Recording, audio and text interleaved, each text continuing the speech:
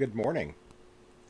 Today is Wednesday, the 11th of August. Our opening sentence for morning prayer is from the prophet Habakkuk, chapter 2, verse 20. The Lord is in his holy temple. Let all the earth keep silence before him. Let us humbly confess our sins to Almighty God. Almighty and most merciful Father, we have erred and strayed from your ways like lost sheep. We have followed too much the devices and desires of our own hearts. We have offended against your holy laws. We have left undone those things which we ought to have done, and we have done those things which we ought not to have done. And apart from your grace, there is no health in us. O Lord, have mercy upon us. Spare all those who confess their faults. Restore all those who are penitent according to your promises, declared to all people in Christ Jesus our Lord.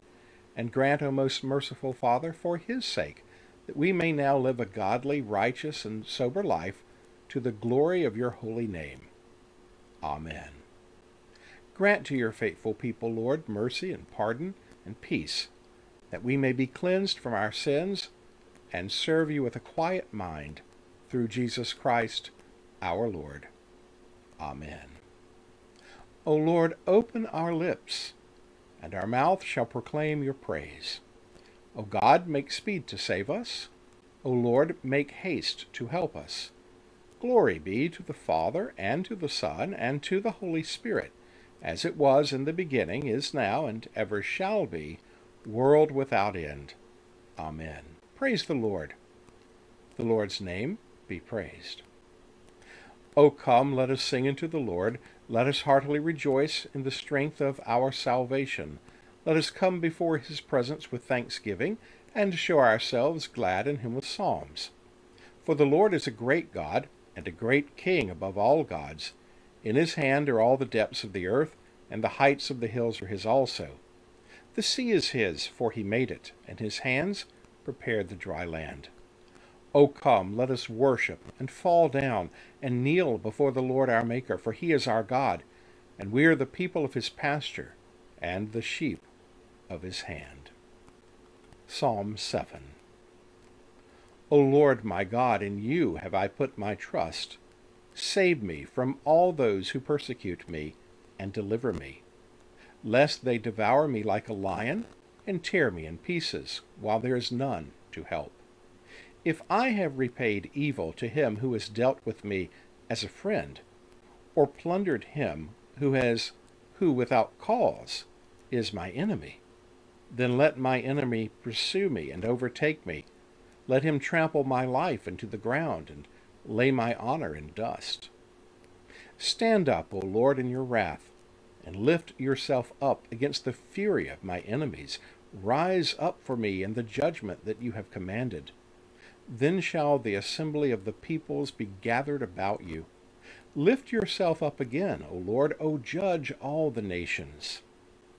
Give sentence for me, O Lord, according to my righteousness, and according to the innocence that is in me.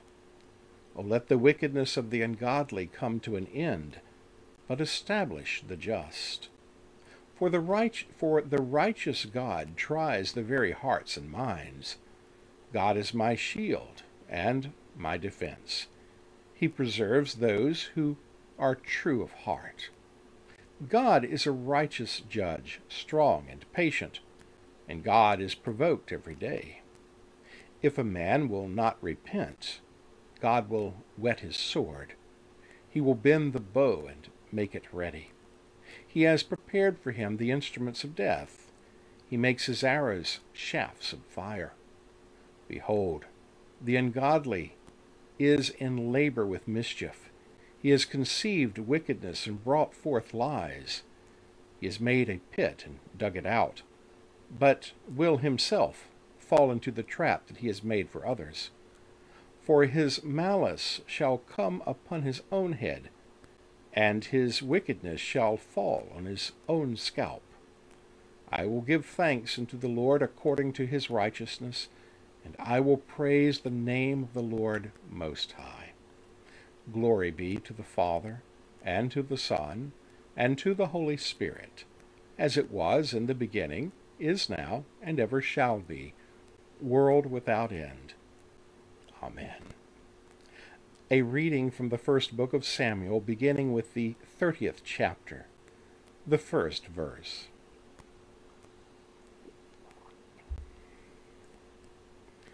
Now when David and his men came to Ziklag, on the third day the Amalekites had made a raid against the Negeb and against Ziklag.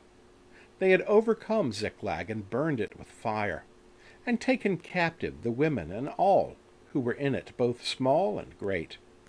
They killed no one, but carried them off and went their way. And when David and his men came to the city, they found it burned with fire, and their wives and sons and daughters taken captive. Then David and the people who were with him raised their voices and wept, until they had no more strength to weep.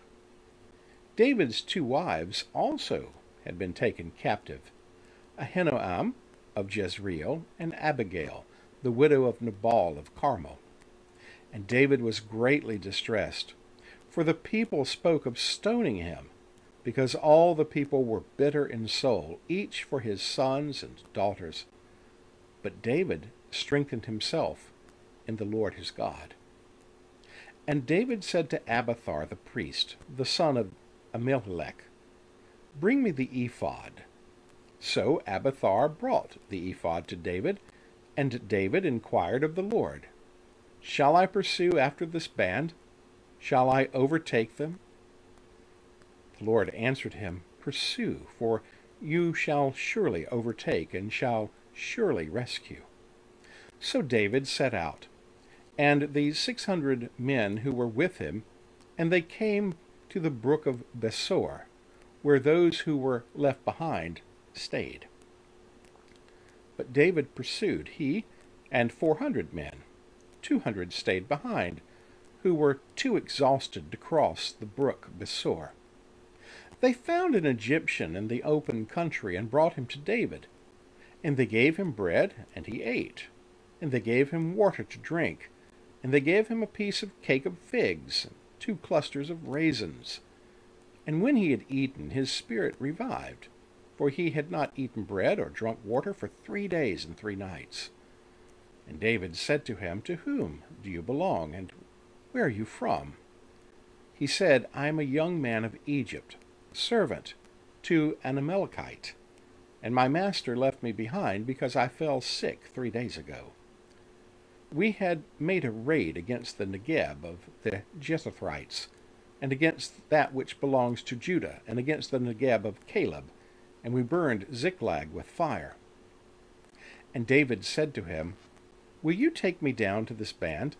And he said, "Swear to me by God that you will not kill me or deliver me into the hands of my master, and I will take you down to this band." And when he had taken him down, behold, they spread abroad over all the land, eating and drinking and dancing, because of all the great spoil they had taken from the land of the Philistines and from the land of Judah. And David struck them down from twilight until the evening of the next day, and not a man of them escaped, except 400 young men who mounted camels and fled. David recovered all that the Amalekites had taken, and David rescued his 2 wives. Nothing was missing, whether small or great, sons or daughters, spoil of anything that had been taken. David brought back all. David also captured all the flocks and herds. The people drove the livestock before him, and said, "This is David's spoil." Then David came to the 200 men who had been too exhausted to follow David, and who had been left at the brook of Besor. And they went out to meet David and to meet the people who were with him. And when David came near to the people, he greeted them. Then all the wicked and worthless fellows among the men who had gone with David said, "Because they did not go with us, we will not give them any of the spoil that we have recovered, except that each man may lead away his wife and children and depart." But David said, "You shall not do so, my brothers, with what the Lord has given us. He has preserved us and given into our hand the band that came against us. Who would listen to you in this matter? For as his share is he goes down into the battle, so shall his share be who stays by the baggage. They shall share alike. And he made it a statute and a rule for Israel from that day forward to this day. Then David came to Ziklag. He sent part of the spoils to his friends, the elders of Judah, saying, Here's a present for you from the spoil of the enemies of the Lord. It was for those in Bethel, in Ramoth of Negeb, in Jatir, in Aror, in Sithmoth, and Eshtemoa, in Rachel, in the cities of the Jerahmeelites, in the cities of the Kenites, in Hormah, in Bor-Ashan, in Eshtak, in Hebron, and all the places where David and his men had roamed. The word of the Lord. Thanks be to God. We praise you, O God. We acclaim you as Lord. All creation worships you, the Father, everlasting. To you, all angels, all the powers of heaven, the cherubim and seraphim sing in endless praise. Holy, holy, holy, Lord God of power and might. Heaven and earth are full of your glory. The glorious company of apostles praise you. The noble fellowship of prophets praise you. The white-robed army of martyrs praise you. Throughout the world, the holy church acclaims you. Father of majesty unbounded, your true and only Son, worthy of all praise, and the Holy Spirit, advocate and guide. You, Christ, are the King of glory, the eternal Son of the Father. When you took our flesh to set us free, you humbly chose the Virgin's womb.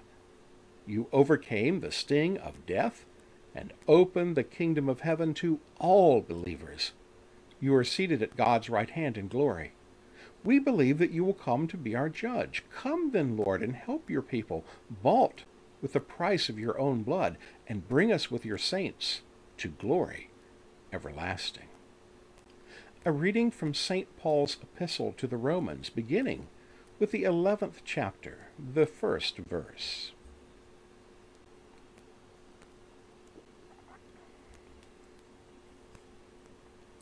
I ask then, has God rejected his people? By no means. For I myself am an Israelite, a descendant of Abraham, a member of the tribe of Benjamin. God has not rejected his people whom he foreknew. Do you not know what the Scripture says to Elijah, how he appeals to God against Israel? Lord, they have killed your prophets. They have demolished your altars, and I alone am left, and they seek after my life. But what is God's reply to Elijah?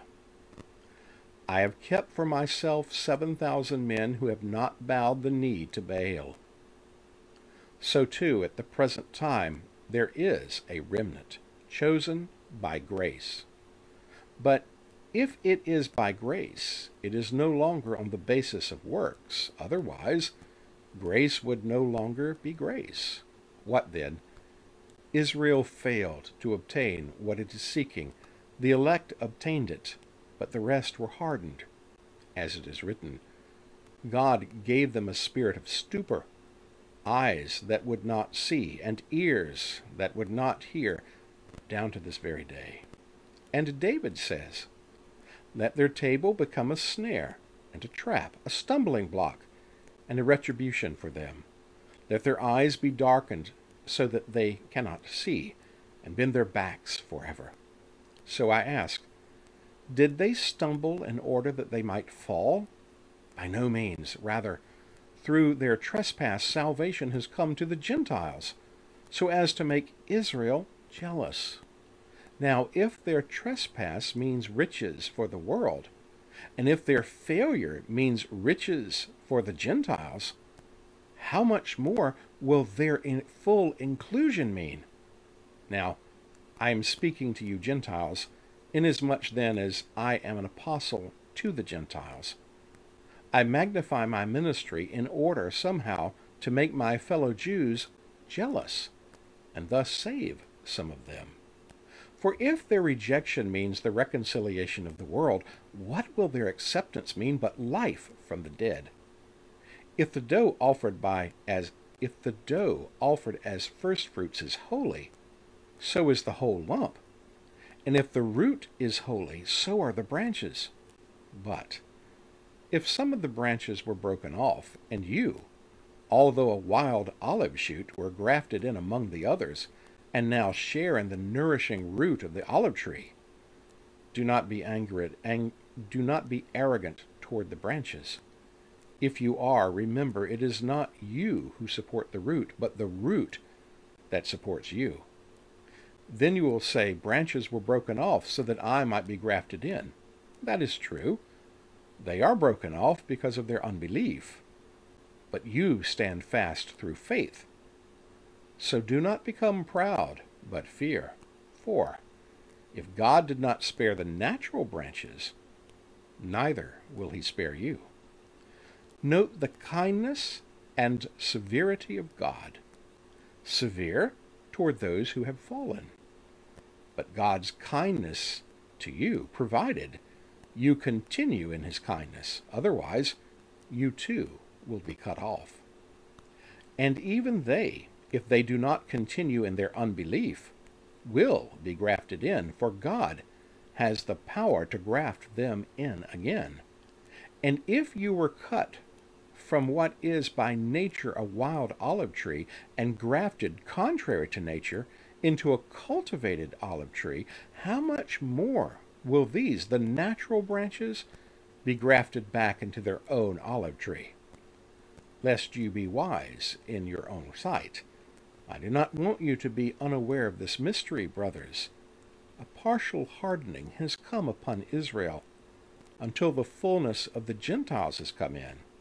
And in this way, all Israel will be saved, as it is written, the deliverer will come from Zion. He will banish ungodliness from Jacob, and this will be my covenant with them when I take away their sins. As regards the gospel, they are enemies for your sake. But as regards election, they are beloved for the sake of their forefathers. For the gifts and the calling of God are irrevocable. For just as you were at one time disobedient to God, but now have received mercy because of their disobedience, so they too have now been disobedient, in order that by the mercy shown to you, they may now receive mercy. For God has consigned all to disobedience, that he may have mercy on all. O the depth of the riches and wisdom and knowledge of God! How unsearchable are his judgments, and how inscrutable his ways! For who has known the mind of the Lord, or has been his counselor? Or who has given a gift to him that he might be repaid? For from him, and through him, and to him are all things. To him be glory forever. Amen. The word of the Lord. Thanks be to God. Blessed be the Lord, the God of Israel. He has come to his people and set them free. He has raised up for us a mighty Savior, born of the house of his servant David. Through his holy prophets he promised of old that he would save us from our enemies and from the hands of all who hate us. He promised to show mercy to our fathers, and to remember his holy covenant. This was the oath he swore to our father Abraham, to set us free from the hands of our enemies, free to worship him without fear, holy and righteous in his sight all the days of our life. You, my child, shall be called the prophet of the Most High, for you will go before the Lord to prepare his way, to give his people knowledge of salvation by the forgiveness of their sins. In the tender compassion of our God, the dawn from on high shall break upon us, to shine on those who dwell in darkness and in the shadow of death, and to guide our feet into the way of peace. Glory be to the Father, and to the Son, and to the Holy Spirit, as it was in the beginning, is now, and ever shall be, world without end. Amen. Come, Holy Spirit, come and fill us with your presence. Amen. As I think on our first lesson today, a couple of things come to mind. First of all, notice the predicament that David is in after this town, Ziklag, had been sacked and even his own two wives taken away, along with everyone else, both great and small, as the scriptures say. And it says the people were so angry with David. He's the one in charge, and anyone who's ever been in charge of something, you have a sort of dual job description. When people give you credit, you actually shine that spotlight on others, because we never do anything successfully on our own. On the other hand, when people are angry, you become the lightning rod, and that's exactly what happened with David. He took the heat, and the heat was the people were saying, let's stone the man. His response is, I think, telling and something that we can learn from. His response was to take it to the Lord, to have faith in God, to seek God's advice, to seek godly wisdom, to follow and obey the Lord. It wasn't to panic. It wasn't to strike first. It wasn't to do anything but, if you will, pray to God and trust in the Lord. And he did. And he received a word of knowledge from the Lord. Go and seek this band who had done this thing. And you see mercy showed to the Egyptian who was a slave and sought refuge from David by saying, please don't, I'll tell you, but don't kill me and don't return me to my master. Set me free. Allow me to stay free. And the inference is that that's what happened. And so the Egyptian disclosed the location of the band. David fought them and prevailed. What else do we see? We see, and we've been told elsewhere in the scriptures, that not everybody who followed David has good intentions. Not everybody in the church has good intentions. It's a mix, is it not? Both wheat and tares together at this time. And so these people with bad intentions, they had the booty, they had the victory, the spoils of war, and they wanted to keep it for themselves. After all, in their minds, they had won the battle. Now David knows, he has the wisdom. Well, we know where Solomon got it from, not from David, but from God. Well, where does David get his wisdom from? From God. What's the wisdom of David? No. Share and share alike. Those who fought the battle and those who stayed behind to protect the baggage, those who were faithful but for exhaustion, they weren't going to be punished. They were going to spare in the spoils of the victory also. Not only were they to have their wives and children returned, but that which they have lost. That's God's grace. And David is seeking that. And you see what else David does is he sends out the spoils that he has to all the people who had been treated him fairly. Again, wisdom. You know, it's always wise when people have helped you, not only to say thank you, but if the opportunity arises, to repay them, to give them something of the spoils of their investment in you, if you will. And so David demonstrates faithfulness to God and to wisdom. Now, when we get to the second lesson today, we continue with Saul's discussion about his own people, the Hebrews, the Israelites, and the predicament that they are in the present age. And twice, you see, he mentions jealousy. And I think that's important. Now, jealousy has many meanings. But here's the way I think Paul is using it, and here's the way that you and I think, could learn from it. If we are practicing Christianity, as I hope we are, in such a way that our faith, our walk, our lives, our words, and our actions match up, that someone might inquire, why is it that you're so different than the world? That's the opportunity to share. The difference is not because we're good people or better people than the world. It's not that I'm a superman or a superwoman. It's because I've received the grace of God. And with that grace of God comes a knowledge, an understanding of the world, a behavior as a son and daughter of the King that says life is different now. Life has changed. I'm reborn in Christ. You are reborn in Christ. And it gives us an opportunity, if you will, to put that word jealousy in quotation marks, and people see what you've got in Christ, and they see what I've got in Christ, and they say, I would like that. I would like a different attitude than the world. I would like an attitude of, well, agape love. I wish that I had. You know, we hear those songs. If you notice the opening to the Olympics, there's that song of John Lennon. It's it also has I wish there were no religion. Well, if religion doesn't save us. It's Jesus Christ that saves us. So I'm not in terrible disagreement with John Lennon on that, because so much is done in the name of religion, and which religion are we talking about, that becomes divisive. But Jesus Christ, he is divisive, but only in the sense that either people accept him or reject him. But he offers salvation and grace to everyone. So the division is created by the people who say, I don't want Jesus. But what does Jesus do? Does he beat them up? Does he overwhelm them? No, he lets them go.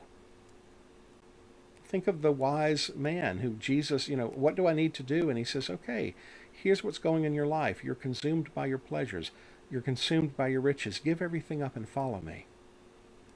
And the man can't do it, because either, there's that little saying, either you possess the riches or they possess you.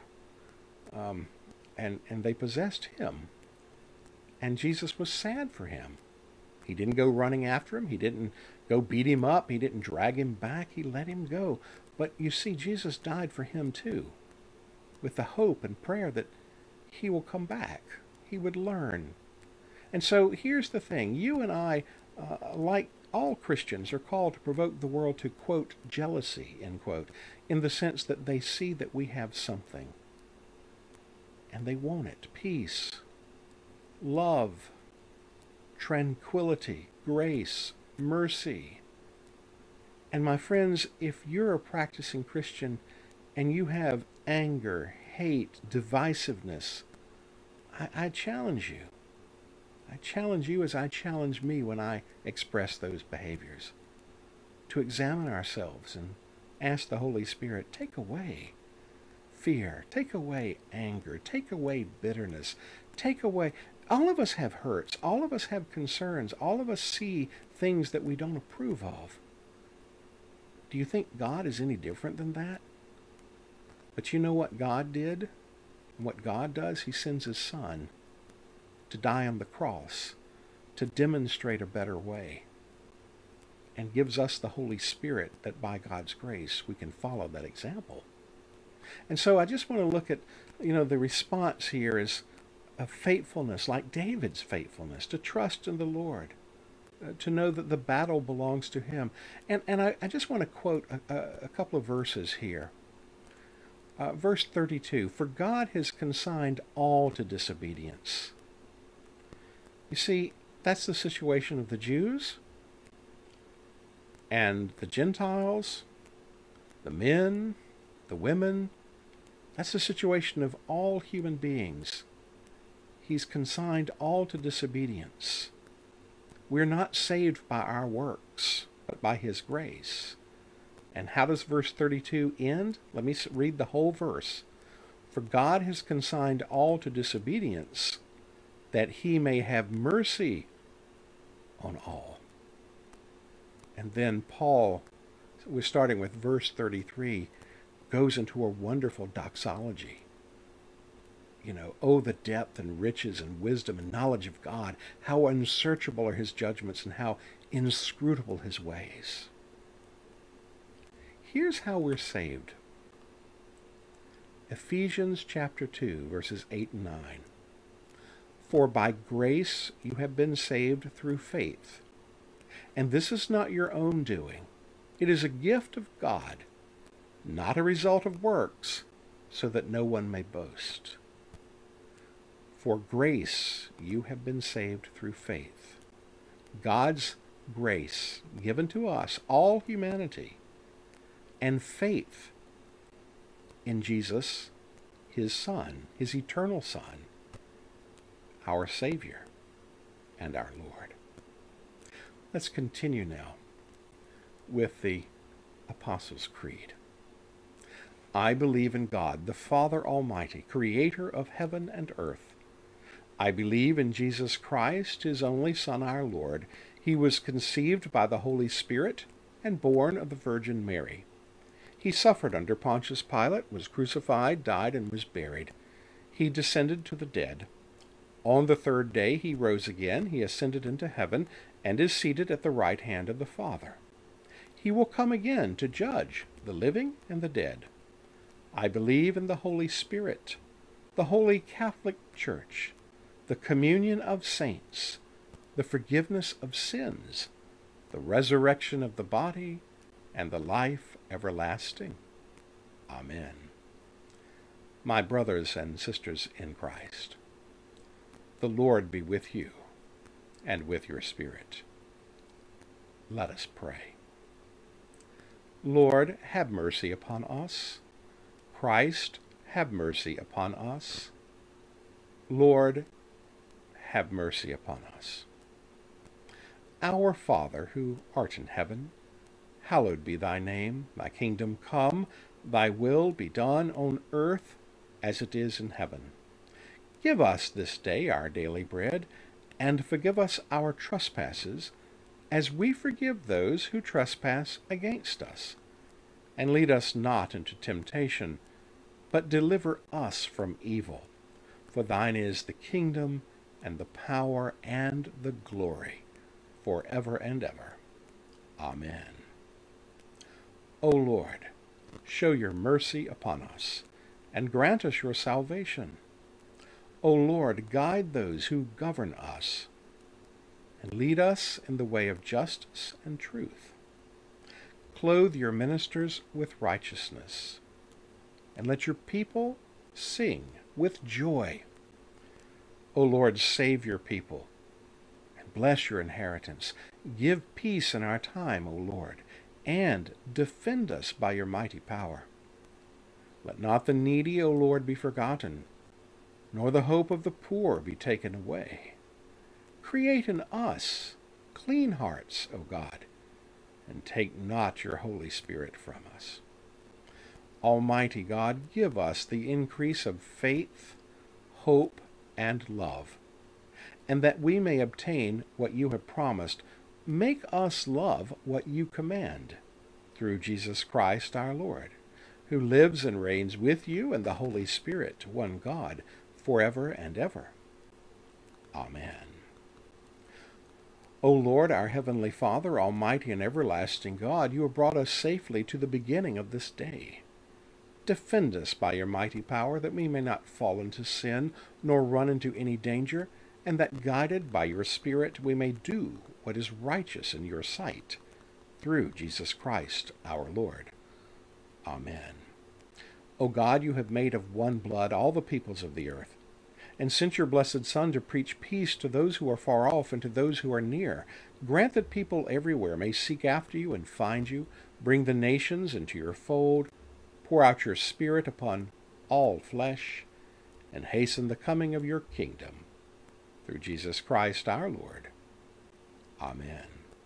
At this time, I invite your prayers, intercessions, thanksgivings, as the Holy Spirit places in your mind and on your hearts. Let us pray.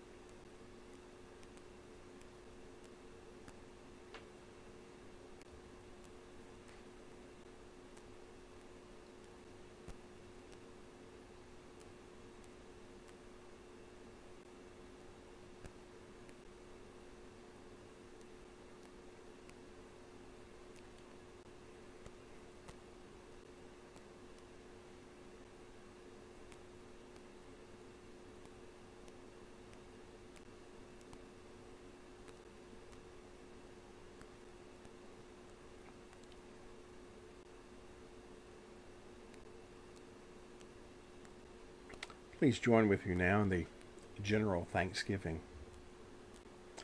Almighty God, Father of all mercies, we, your unworthy servants, give you humble thanks for all your goodness and loving kindness to us and to all whom you have made.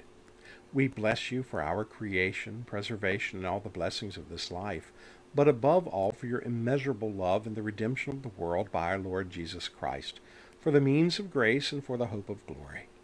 And we pray, give us such an awareness of your mercies that with truly thankful hearts we may show forth your praise, not only with our lips, but in our lives, by giving up ourselves to your service, and by walking before you in holiness and righteousness all our days. Through Jesus Christ our Lord, to whom with you and the Holy Spirit be honor and glory throughout all ages. Amen. Almighty God, you have given us grace at this time with one accord to make our common supplications to you. And you have promised through your well-beloved Son that when 2 or 3 are gathered together in his name, you will grant their request.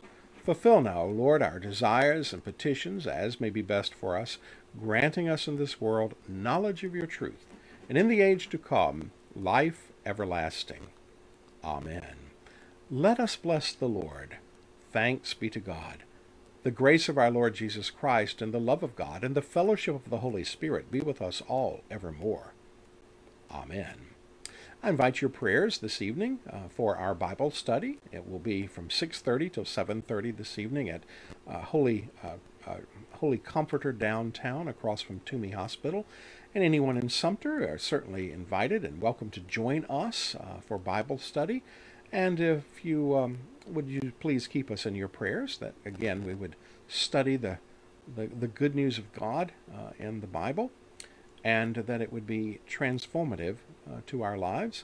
And of course, if you're unable to attend, please attend a Bible study somewhere where the word of the Lord is proclaimed and authoritative and full of teachings of truth. And truth always includes the warnings, perhaps, of the prophets, if you will. Turn, repent. It's a necessary thing. God loves us enough to care and to warn us of the dangers. But with that warning always comes the opportunity for repentance. And grace and mercy, therefore, is also part of that. We should not have either or. A church that only preaches damnation has no grace. And a church that preaches only grace without a call to repentance and faithfulness to God is not teaching grace. We need both. God bless you, my friends, and with the aid of the Holy Spirit and with God's grace and mercy, I look forward to joining you again on Thursday for our daily morning prayer.